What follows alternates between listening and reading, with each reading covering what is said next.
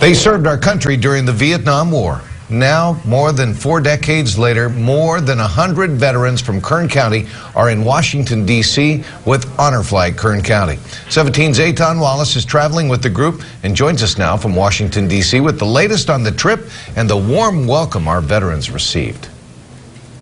Good evening from our nation's capital, and let me tell you, it was not just a warm welcome, it was a hero's welcome for these men and women who served our nation. Just listen to that applause. Dozens of strangers came together at Baltimore International Airport this afternoon to welcome the 101 Vietnam War veterans as they arrived with the 41st Kern County Honor Flight. Veterans with whom I spoke were emotional, noting the warm reception they received this afternoon is a far cry from how they were treated when they returned from war more than 40 years ago. Right now, when I walked into the airport and the greeting that we got made up for the greeting we didn't get when we came back from Vietnam. They did an excellent job. I couldn't think of any way to have it put any better and to make us feel welcomed home this time. Why is it so important to honor our veterans? It's important to let them know that they're very special to our country and that just to let them know how important they are for what they've done for us. It's important to give back to the people who helped us the most.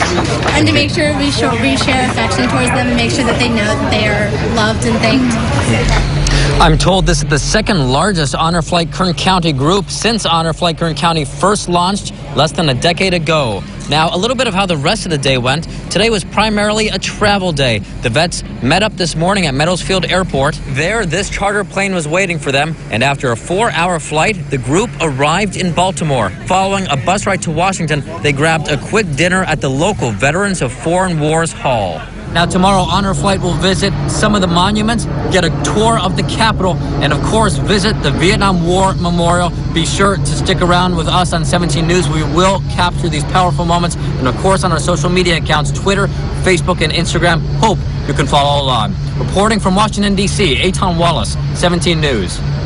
Looking forward to that. I saw some of the videos he posted on Instagram, also on Facebook and Twitter. So definitely a great way to follow along on that journey. I've experienced that arrival at Baltimore International Airport, and it is so emotional. That's and amazing. Yeah.